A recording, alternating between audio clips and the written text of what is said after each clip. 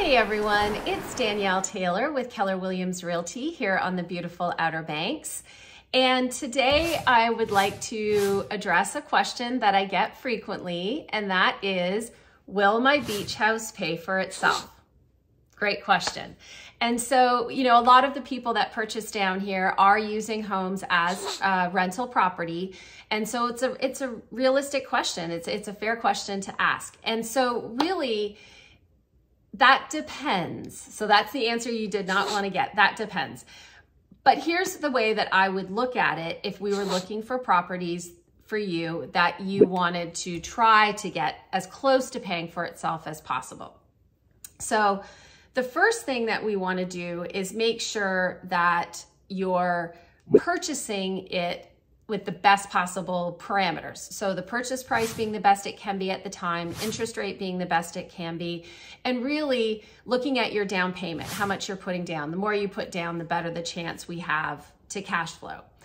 The second thing that we really want to factor in there is, how much do you plan to use the home, and what are you currently spending on that beach vacation?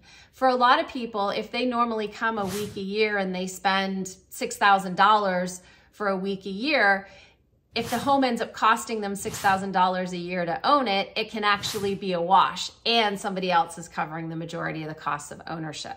So that's the second thing, is thinking about how much you're going to use it. The third thing is really diving into each property to look for upside. And by upside, I mean, can we increase the income? Income can be increased by increasing occupancy. So maybe you can leave the calendar open longer. Maybe you can use it less in prime weeks. It can also be affected by rates. So do we have the best, most competitive rates in place? And by competitive, I mean, are they high enough and or not too high?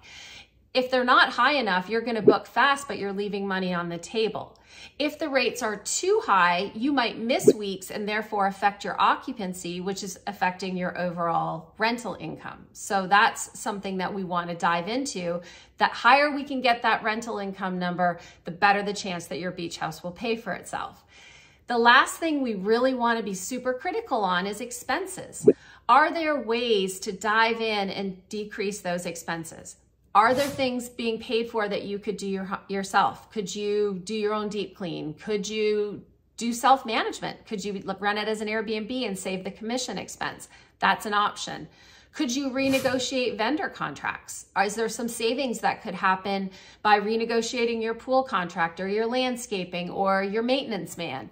Last but not least, could you get rid of some services you have? So for instance, a lot of people are moving to smart TVs, and yet they forget to cancel the terrestrial portion of their cable bill. So is that something that could save you money every year?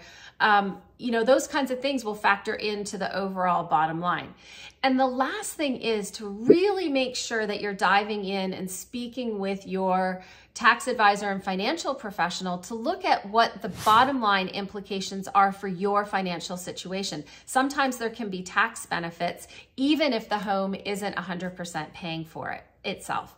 So just all of those things should be factored in and thought about when you're evaluating the property, and make sure you're working with a realtor professional that can look past maybe actual income that's happening now for opportunity with both occupancy and rate. Again, if you like this information, make sure you subscribe to the channel so we can keep you updated. And don't forget the newsletter. If you like data, we give that out every month. And I hope you have a great day.